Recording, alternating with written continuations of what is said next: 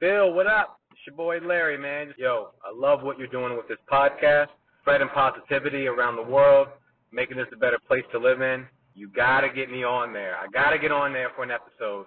We got to talk about something great, something that makes people smile, laugh, and gets them in a good mood. So hit me up, brother. Let's do this, all right? You right.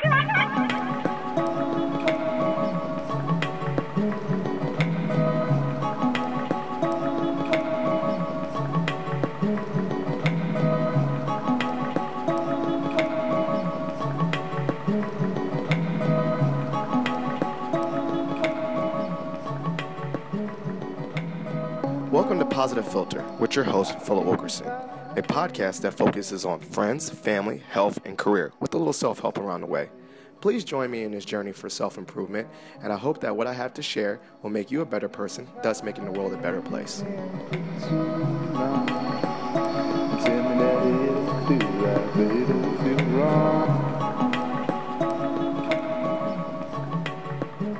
Welcome back, people. Welcome to Positive Philter with your host, Philip Wilkerson.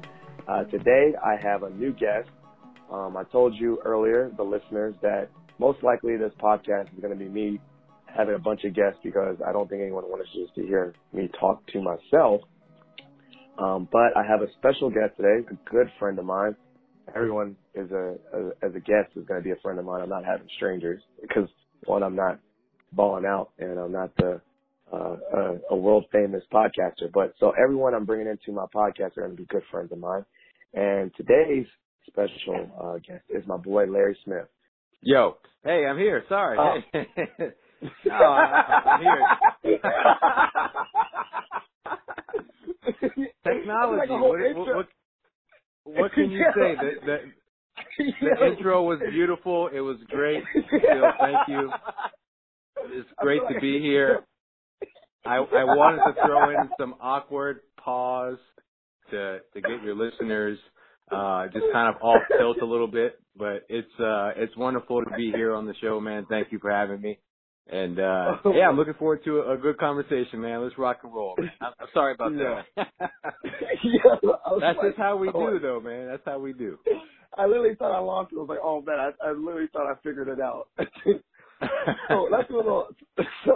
Just for a little introduction, how do we know each other, Larry? Let's, just go down memory lane before we set up what the episode is about. Let's take it back to George Washington's home, a.k.a. Mount Vernon High School, Alexandria, Virginia. Right. That's where it all started, man. Yeah, Playing man. Football, good old Mount Vernon Majors, and we were just running around, getting dirty, hitting those weight rooms, hitting those parties, and enjoying life. Okay, so I'm gonna do a little backwards. You know how people remember back in the day. So back in the day, I will give mad credit that Larry was quite the football player. Larry was quite the athlete, the outside linebacker. I remember, and I was quite the bench warmer. So shout out to Larry for actually playing in high school football.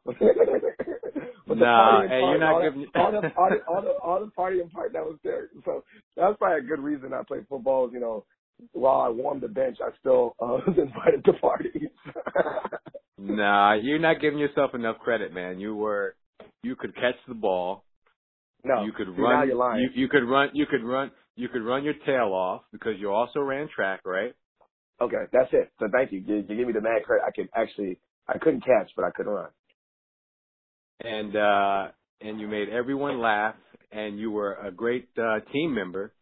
But just a lot of great memories, man. I think I look back at high school, and so many people talk about college, and I had a great experience in college, but I also had a really great experience in high school. And I tell people, like, man, I miss high school, and they're like, wow, I hated high school. I'm like, I feel really bad for you because high school was great for me. I mean, we just had so much fun, and it's just a great time in my life to look back on. Yeah, I don't think I had any. I think I liked high school a lot, honestly. I like college too, though.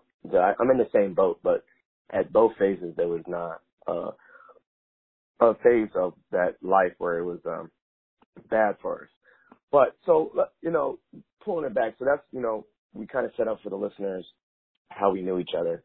But the particular topic for this podcast and why Larry was a special guest is because a few weeks ago, Larry really inspired me personally with his, he gave up alcohol for 30 days, a 30-day challenge. And at the end of that 30-day challenge, Larry joined me in my home bar, coined the Loose Shoelace Saloon, for his first drink at that 30-day challenge. So, mind you, I guess it doesn't sound like a bad influence, but your first drink, your first drink after 30 days. And while we were drinking, I said, I was just really curious. I was like, Larry, I feel like Lent is about to come up. While I'm not the most practicing Catholic, I was like, I think that I do have, being inspired by you, I think I know what I'd like to give up for the whole Lenten season, and that was alcohol. And so I think we just kind of discussed it while we were drinking, what we were going to try to that alcohol was an actual challenge. Now, I keep on saying viewer, listener disclaimer, me and Larry are not raging alcoholics, but we are quite the connoisseurs of good bourbon. So let's just kind of go a little bit. When you did your 30-day cleanse of alcohol, what were some of the reasons and rationales why you did it? Yeah, no, great question. I think the two main factors why I stopped drinking for the 30 days was for, number one, my general health. I was kind of getting a little lazy, eating bad foods, and I wanted to really give my body a break. Alcohol can really put a toll on your body, on your liver. Your body is going through a lot to process it and get it out. I really wanted to give myself a break to kind of rejuvenate. And the second thing was kind of dual purpose. It was emotional and also like spiritual clarity. I just wanted to take some time to clear my brain out, to clear my emotions, and just to kind of feel a sense of clarity where I could kind of just process my emotions and go through things without any outside substance. So I wanted to take a month to kind of reset my biological clock, but as well as my mental and my emotional and my spiritual clock. So I think I went into it with that intent. It's interesting because, mind you, the things that you went into it with end up quite kind of honestly being the same reasons I did, but which I give you more credit for because you actually, I guess just out of nowhere, not say out of nowhere, you did that. And I found that I used the external excuse of saying Lent, people give up things for Lent to do the same thing, but the reasons and rationales was the similar thing. I don't know quite honestly if without an external factor of religious structure like Lent or something like that, I would have done it. I just, I don't think I was in the mood to do it. But quite honestly, I think the same reasons. The health and the mental clarity were probably some of the things going into it that I thought why I wanted to do it and some of the reasons. And quite honestly, it was just, I don't know, it was just interesting to see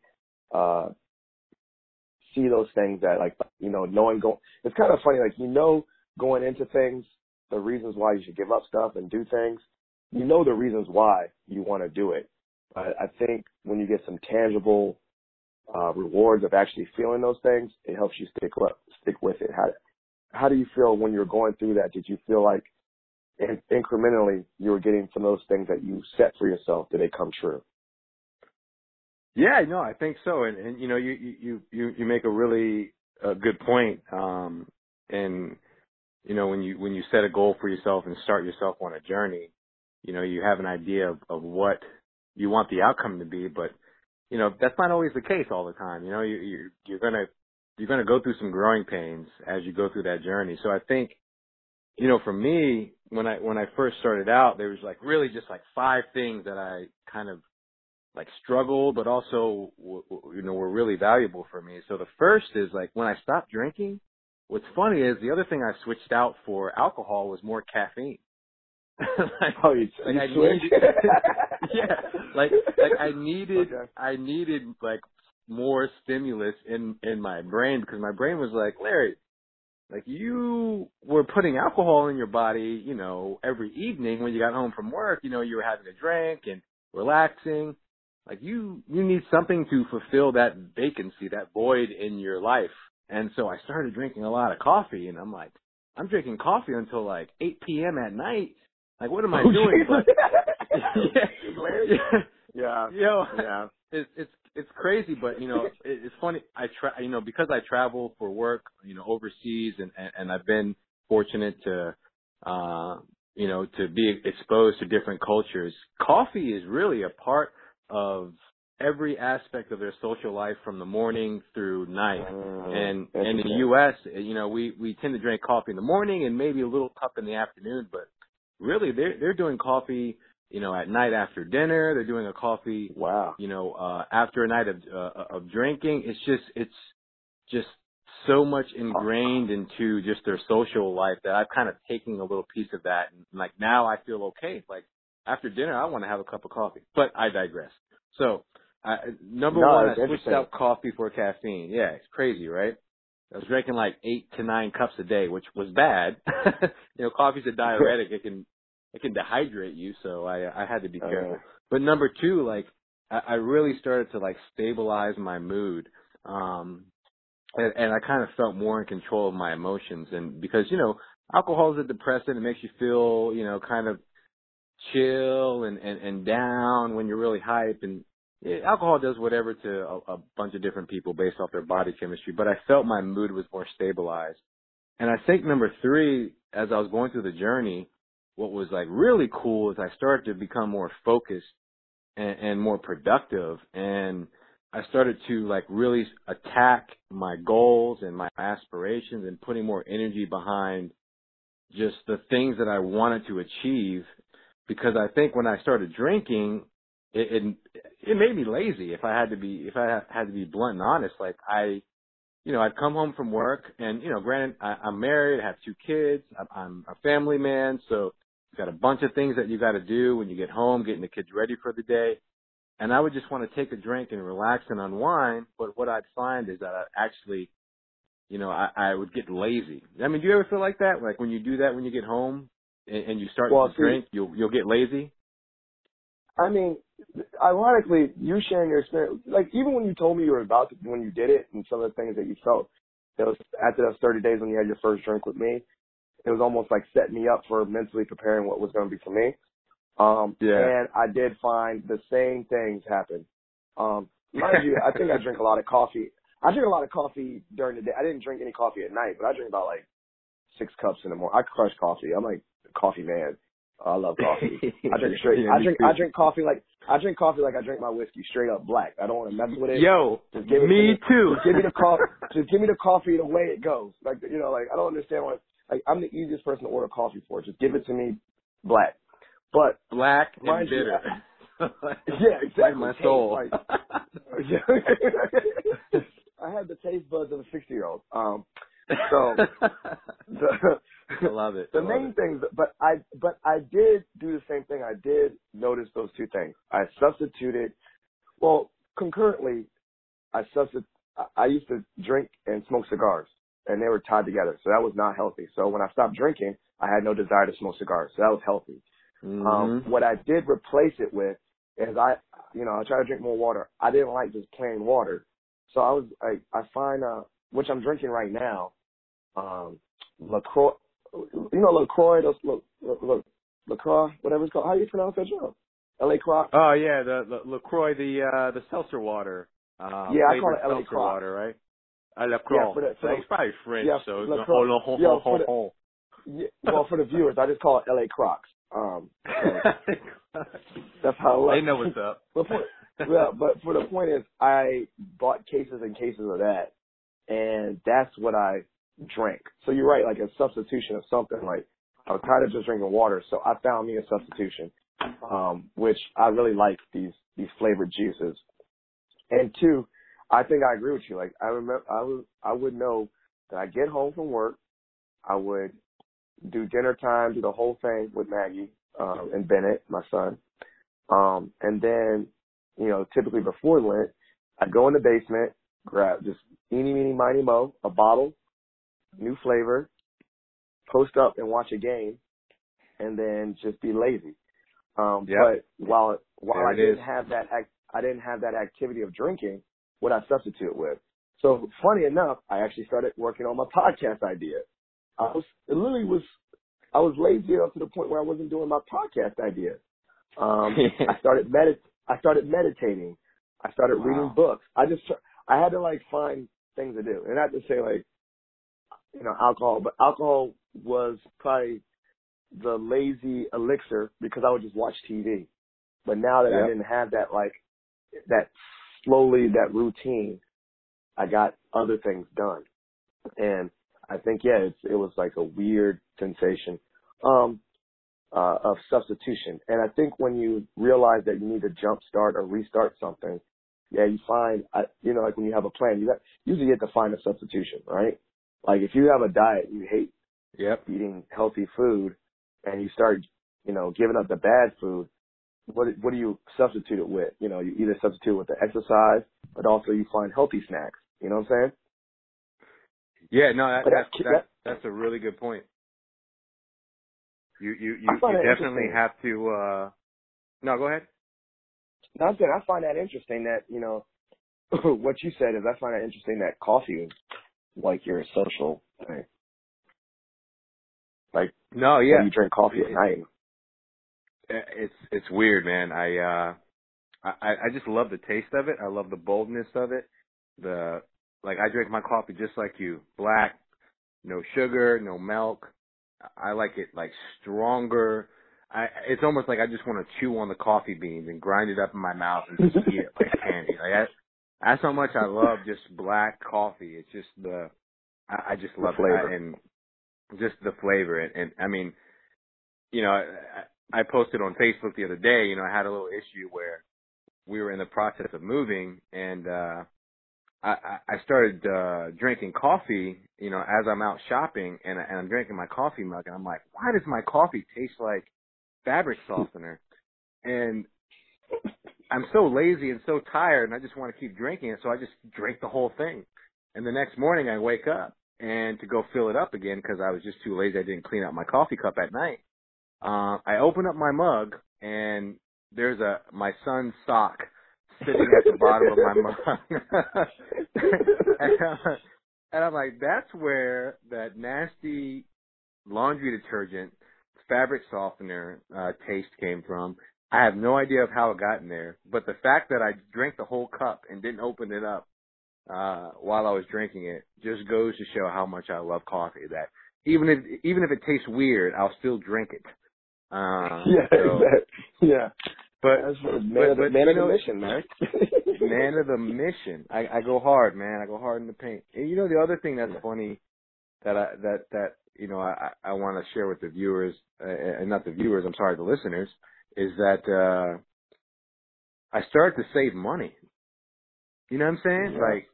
Like I'm not the old 18-year-old. Yeah, I mean, let's be legal here. I started drinking at 21. You know, being sarcastic, of course. But I didn't touch it till 21. I started to save money because I drink good alcohol now. You know what I mean? Because I got a good job.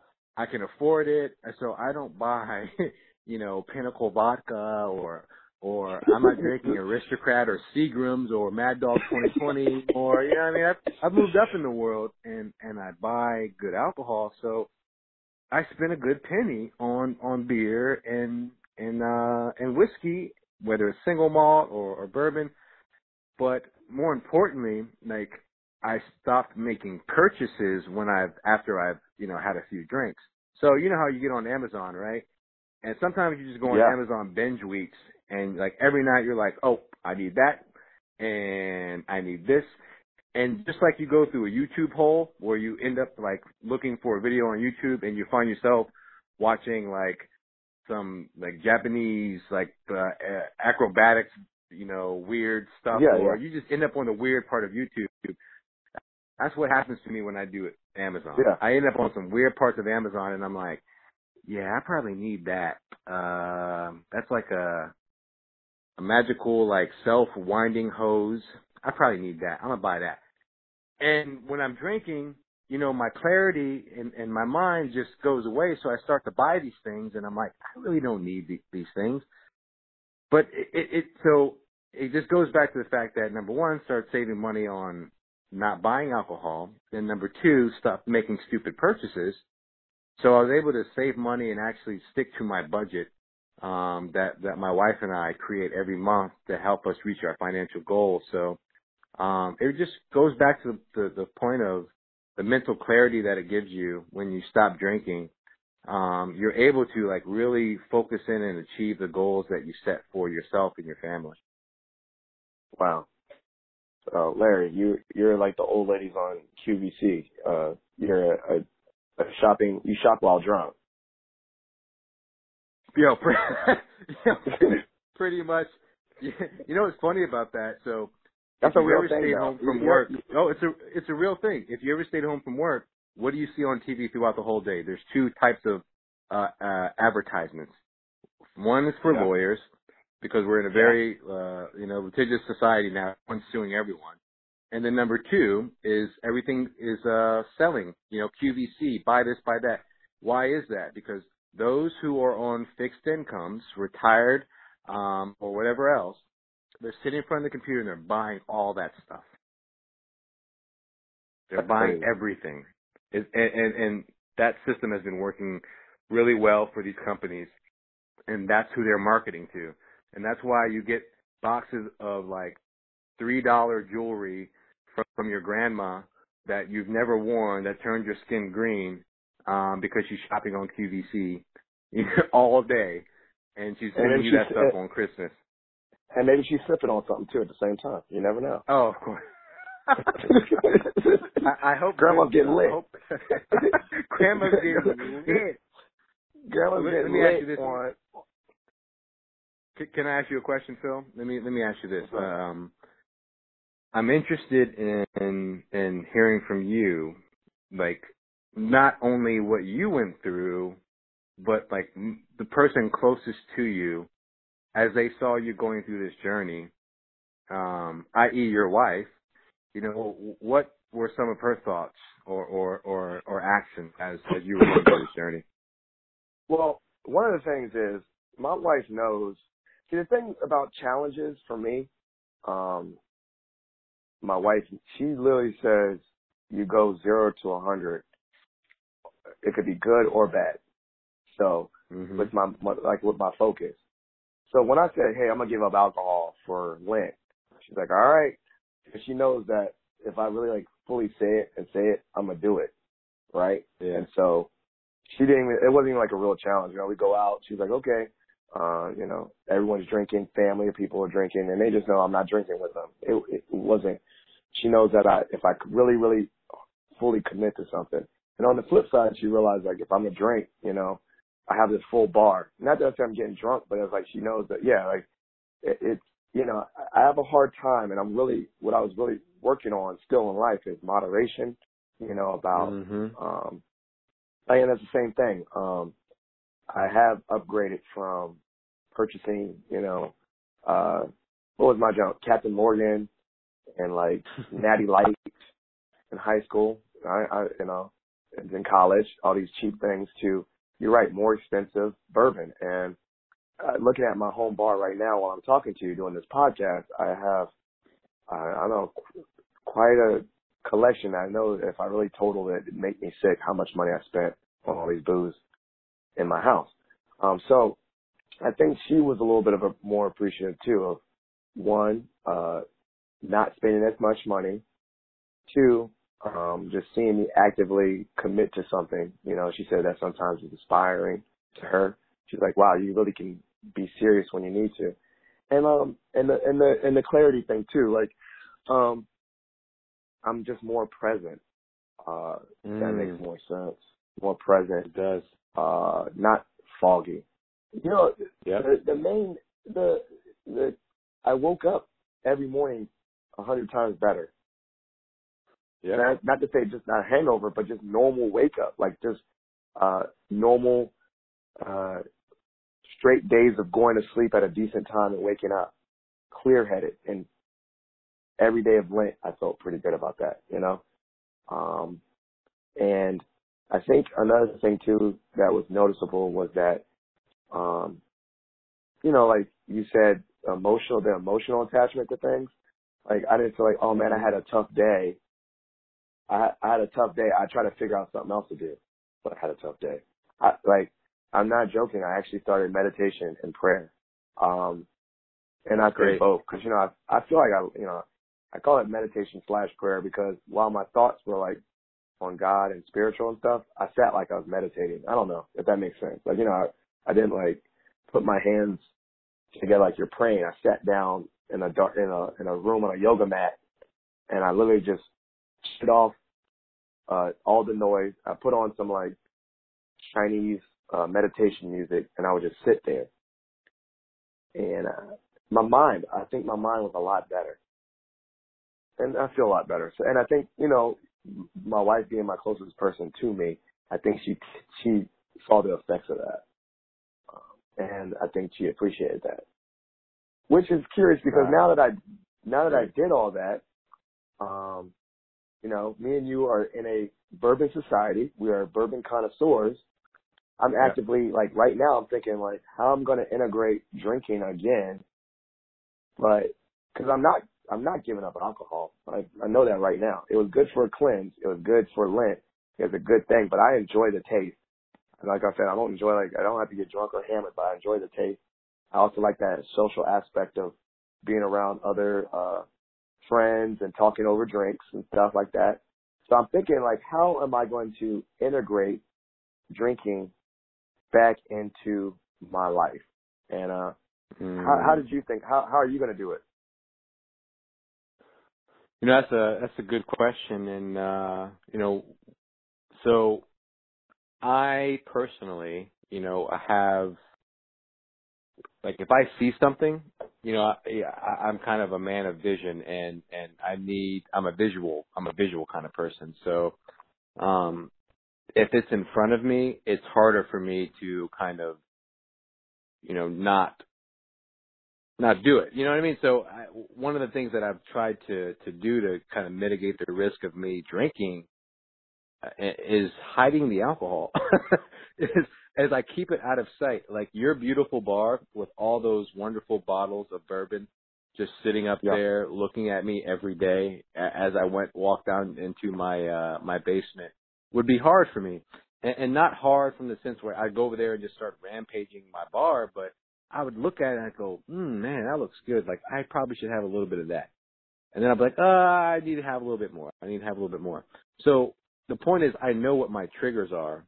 And now that I know what my triggers are, I'm aware of them, and I can control them. And I know not to put myself in certain situations. So, you know, if I'm trying to abstain from drinking for a night, I know that I probably should not put bourbon on my kitchen counter so that when I go home from work, it's one of the first things I see when I'm trying to get food. Because I know that personally, not that I'm like weak or whatever, but I know that would be tempting for me. So I've been smarter and more strategic about, number one, where I keep my alcohol, and then number two, the situations that I'm going to put myself in. So I think those two things are helping me to kind of adjust to this life, you know, now back again with alcohol after these 30 days of cleansing. So yeah, I think that's where I'm at, and it's worked well for me, and I know my weaknesses, and I just have to kind of communicate that to my friends and let them know, like, hey, Phil, when I come over your house, you need to put a sheet over your bar because I don't want to see. No, not at all, man. But just you got to be aware of your triggers. You got to be aware of your triggers, man. Well, I realized that my thing was I'm fine. I'm looking at my bar right now, and I'm drinking my LA Crocs, LaCroix, whatever. And I think one of the things I found that how I'm going to integrate it back into my life is just plan ahead. Like I'm not, I'm almost to the point where I think I'm just going to look at drinking as a special occasion thing. So I actually, like when I had this full bar, I was serving people drinks during Lent and not drinking. I had no problem. I enjoyed serving other people drinks and you know, being hospitable and social. So for me, I think that I'm gonna make alcohol a special occasion thing. So, wow. If it's just a normal Tuesday, I don't feel like drinking. But if it's like, you know, one of our bourbon tastings with the fellas, then that's a special occasion for me. Cause one, it's like, you know, the health and the calories and just feeling good.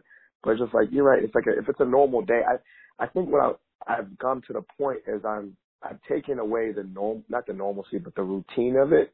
And it's not a routine part. Like alcohol is not a part of my routine no more. It's a special occasion thing.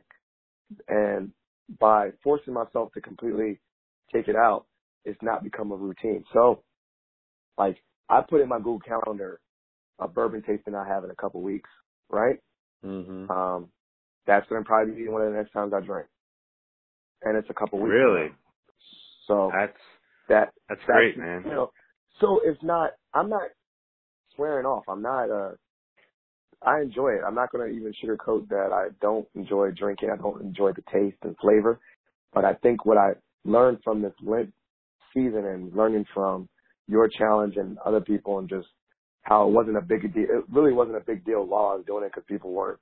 It's not like these Dare commercials where people are forcing you to drink or shoving alcohol down your throat. It's not like that. We're grown adults. You just say, no, thank you. You still can socialize. You still can have a conversation. I mean, I don't know. One of the biggest pet peeves for me is when people are like, I can't have fun without alcohol. That is the biggest crock of shit, pardon my language, that I've ever heard. Like, I still can talk to people without, I can still went to Wizards games and sporting events without drinking, because I didn't need it.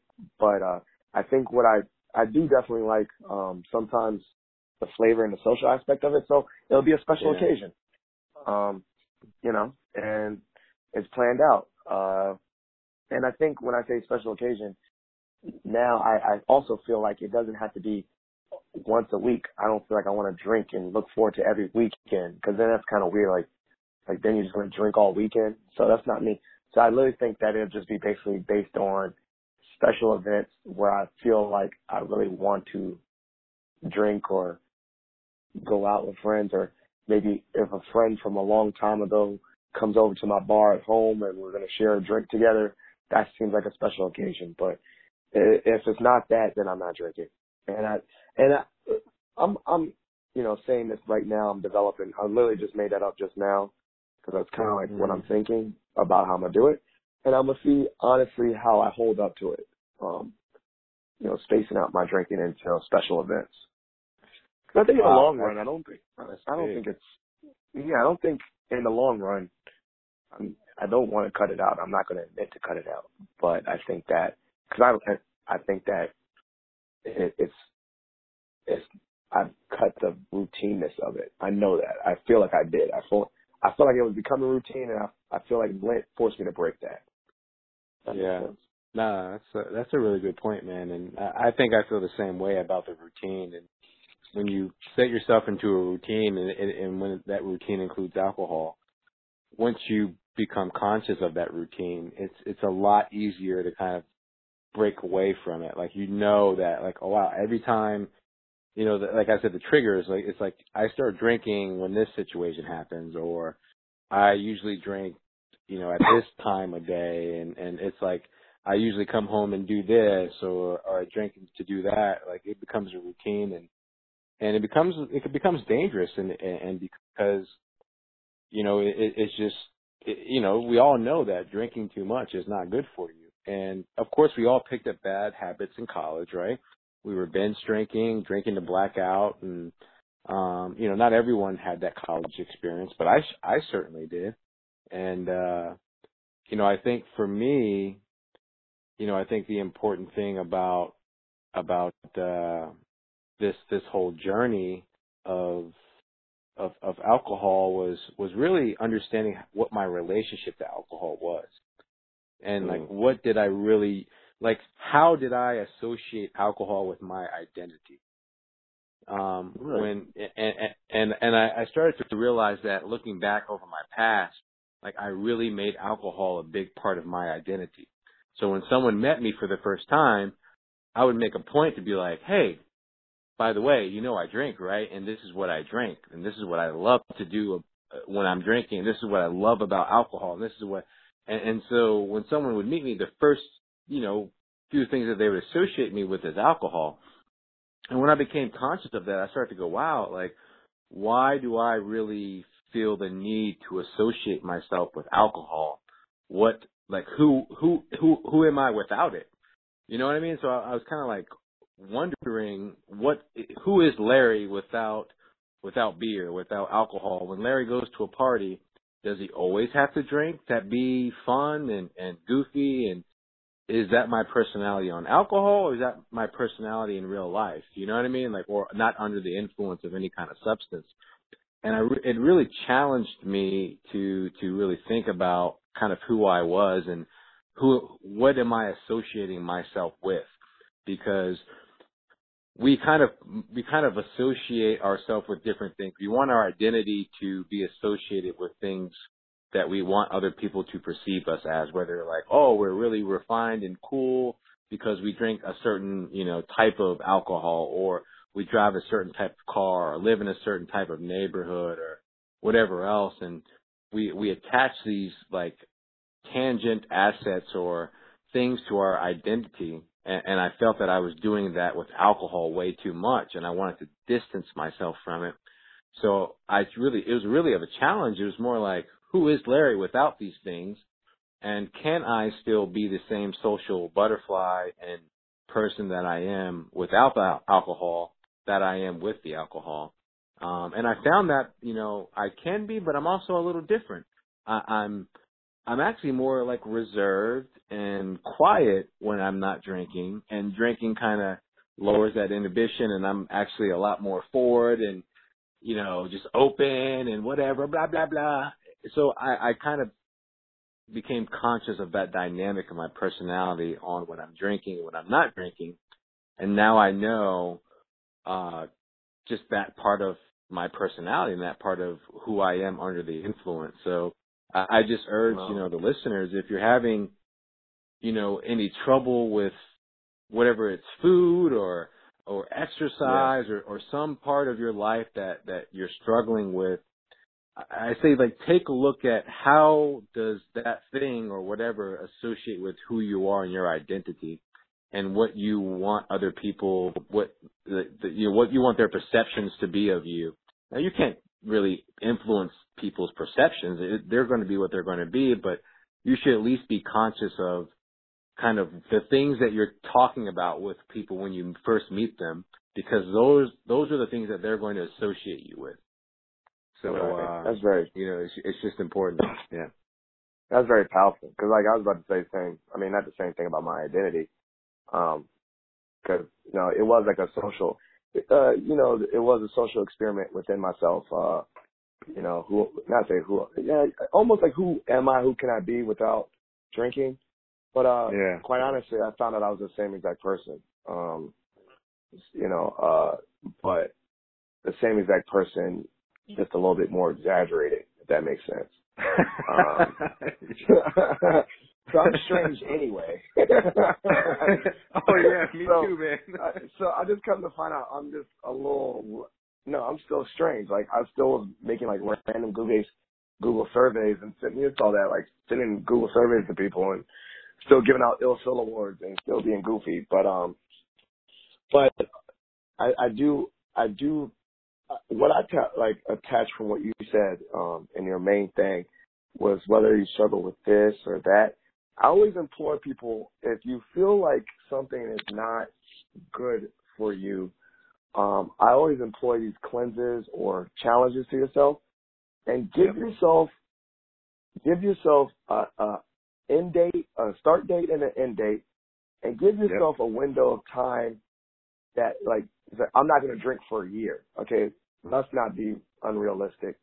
Like, that's really hard. But you can commit. I think that, they say it takes 66 days to create a new habit, a positive one. Give yourself at least half of that. Like, give yourself 30 days of really trying hard. It might suck. It might be really challenging. Now, I do understand to the listeners out there that there are people that suffer from real addiction and alcoholism and things like that. So for me to make light of that and say, just do it for 30 days, you'll be fine, that's not what I'm really talking about for them. They need, like, real separate help. But for anyone else that's not really fully addicted but still struggling with something, if that makes sense, give that up for 30 days and or give it a couple of days and journal the experience, talk about the experience, really think about what you changed in 30 days, and you really, like we're talking about right now, me and you'll see a tangible difference. I don't think you'll see a tangible difference in day 1 or day 2, but you will see a tangible difference in 30 days. For me, I lost 10 pounds because I stopped drinking. I started my actual podcast because I stopped drinking. I slept better, thus waking up better. So I gave myself a real solid 30 days, and I totally noticed stuff. So, it was pretty cool. So, Larry, we've been talking for a while. I think we should do like a second wrap up someday, talk about some other thing. But I think this was great that you joined me on this podcast. It's crazy. Like, I never thought that we'd be grown ups from Mount Vernon High School, drinking Bud Light or Natty Light, to being sophisticated bourbon connoisseurs with cigars and wearing bow ties. So we went from ashy to classy. Ashy to classy, baby. Ashy to classy. And hey, just for the listeners, we also went to the same college. You got your master's from George Mason. I got my bachelor's from George Mason. So we got to make sure the listeners know that too as well. Oh, you're trying to make me claim Mason. And I don't try to claim them. You know what I'm saying? The only thing Mason gave me was debt. I claim that JMU, baby. The best school in Virginia. I hear you. You're a Duke. That's my dad. My dad's a Duke. It's all right. Oh, your dad's a Duke dog? Yep. He was part of the 77 undefeated football team. So he played defensive tackle. Yep. At JMU? Yep, at JMU. Yep, he's got a poster in his office of him about to tackle somebody. So he was a star football player for James Madison University. Oh, was he hyped about the national championship, would you say? Oh, of course. So the first national championship game, they brought him down as part of like one of the first undefeated teams to come through JMU, and they walked out during halftime and had this little show. It was cool, man. But I digress. Oh, that's cool. Well, go Dukes. Yeah, but hey, thanks for having me, on this broadcast, man. And I just really love what you're doing. Just everything that you post on social media is just really great. You're an inspiration to me and to many others. And just continue what you're doing, man, because the airwaves and TV and social media is filled with a lot of garbage these days. And we really need someone like you to continue to promote positivity, kindness, and really just caring for other people. And sometimes, like, I even forget, to do those things. And you just continue to be a bright light in this dark world. So I just really appreciate everything that you're doing, man. Just wanted to tell you that, make sure the listeners know that you are listening to someone who is genuinely like just a great spirit and someone who cares about other people and wants to make this a better place to live. And so I just think that's great, and just never lose that about you, and just continue pushing, man. And you're going to find the naysayers that say, nah, what you're doing is crazy, man. And they're going to try to, like crabs in a barrel, bring you down to their level. But just keep going, brother, because what you're doing is powerful, and people are going to remember that. Oh, shucks. You made me blush. Thank you so much, man. Not a problem, man. This was great. Man. All right, well, I'll holler at you later, and thank you for being on, man. All right, brother. We'll talk, man. Take care. Thanks, everyone. Bye-bye.